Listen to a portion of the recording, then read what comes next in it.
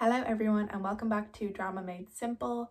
Today we're going to be talking about one of Uta Hagen's object exercises. This is a series on this channel where we go through all of the different object exercises and different videos about Uta Hagen as well. So if you want to see those other videos, I will have them linked for you down below. They don't necessarily need to be done in order, but it kind of helps, so perhaps you might want to consider checking out the earlier videos first. If you don't know who Uta Hagen is, she was an American actress and teacher, and she wrote a book called Respect for Acting, which explains her version of method acting or Stanislavski's system, her sort of adaptation of it. In it, she regales 10 object exercises that all actors can use as sort of a way to improve your acting and get started with acting as well. Her book Respect for Acting can be found on Amazon or Audible, and I have an affiliate link for Audible down below, which basically means if you want to try out Audible, I will get a small reward from the link in the description down below. So you can use that 30-day trial to get a free credit and check out Uta Hagen's book Respect for Acting. This exercise is called 3 entrances, and it basically has the purpose to try to make your entrance on stage more authentic, because often people waiting in the wings, they can get nervous, they are going through their lines and rehearsing, and when they come on stage, it's either that they were almost barely noticed because they sort of sneak onto the stage and try not to take away from the action on stage, or they make a grand entrance which takes away completely from the other actors on stage. So this is trying to find a real balance of entering a scene.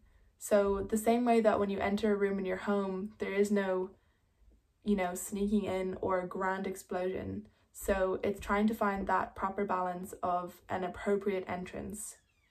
So the 3 entrances are, her way of describing the 3 things to consider when you're entering.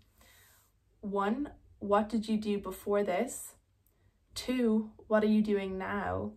And 3, what do I want to do when I get on stage, so into the room that you're entering into?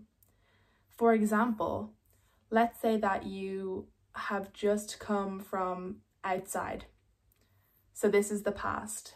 You've come from the street and there's tons of pollution outside, bad smells, people smoking in your face, and that's where you've just come from.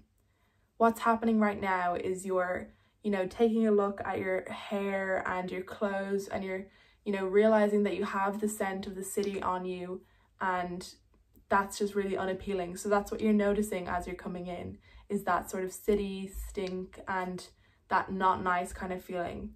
And then 3, what is the first thing you want to do? Maybe you want to go over to your dresser and get some perfume to freshen up or change your outfit or something like that. So that way you will have more of a clear purpose going on stage, and you'll have a full understanding of the journey from the previous scene in your character's life that's not shown on stage onto the next part of the play that happens to include your character. So you should rehearse something similar to this. Perhaps if you've done the previous exercise, 2 minutes of your life on stage, you could add this on to that exercise. So find an entrance for your character that makes sense. This would be a great way to try out this exercise.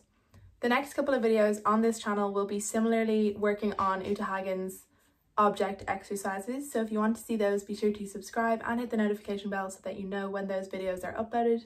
And I will see you in the next video.